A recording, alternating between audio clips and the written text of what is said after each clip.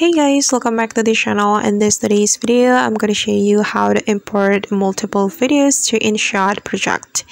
Okay guys, here I have opened my Inshot application on my phone, and first of all, let's just create an Inshot project. So we can tap on the video option, then just tap on new, and you're going to select multiple clips you would like to add or import to your Inshot project.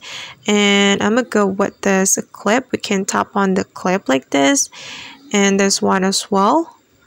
And I want to add this clip also.